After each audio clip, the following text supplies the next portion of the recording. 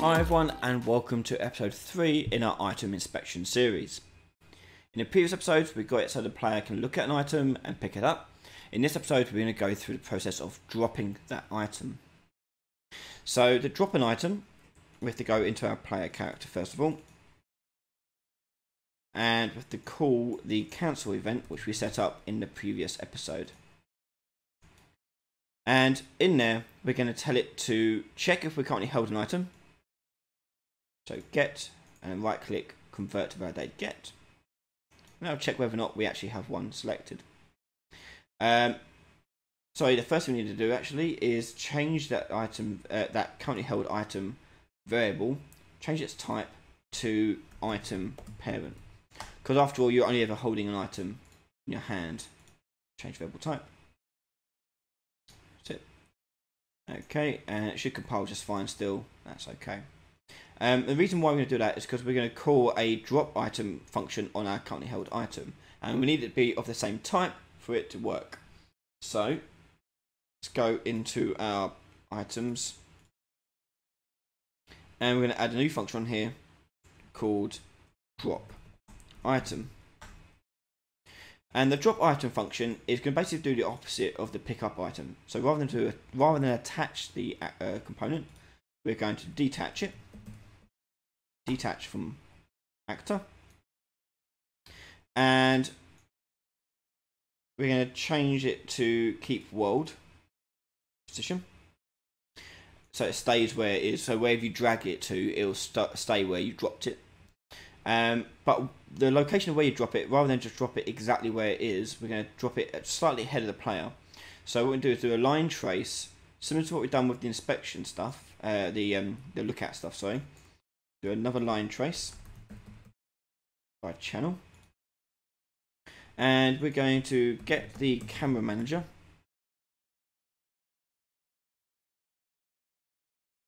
and from there we can get camera location.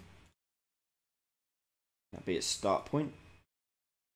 The end point is going to be get rotation, get camera rotation. Get forward vector, multiply that by, let's say, 200, and then add that to our starting point here.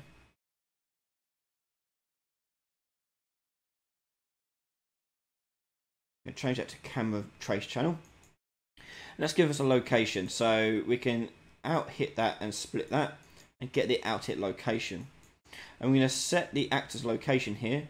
So we're going to do set actor location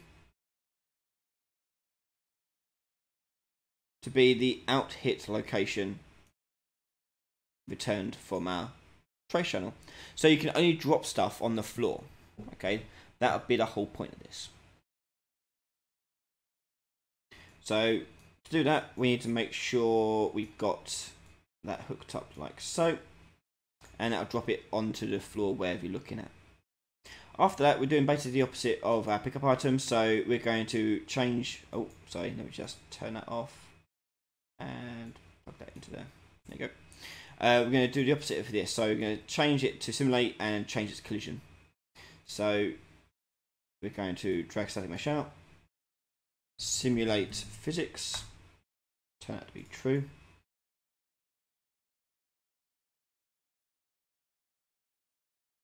And we're going to set collision enabled and change its collision to collision enabled. And click compile. So that's a drop function. So back on our player character, we can, when we cancel and check we've got the current player currently held item. So if it is valid, we're going to drag from current held item and call the drop item function.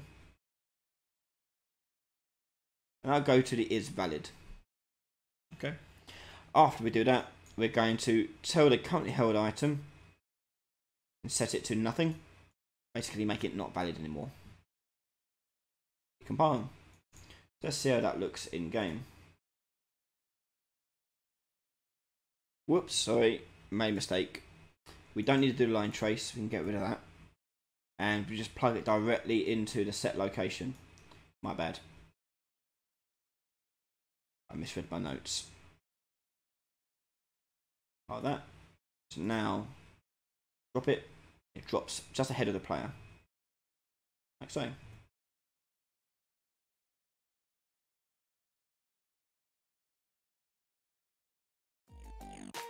Okay. So that'll do for that. In the next episode, we're going to go through the actual inspection element. So getting it so we go into an inspect mode and make it so we can zoom it in and out and rotate it with the left mouse button. So thanks very much for joining us. Join us in the next episode right now over on patreon.com/RyanOly. Just $1 a month will get you access to that next part, plus all future episodes, as well as many other exclusive episodes for patrons.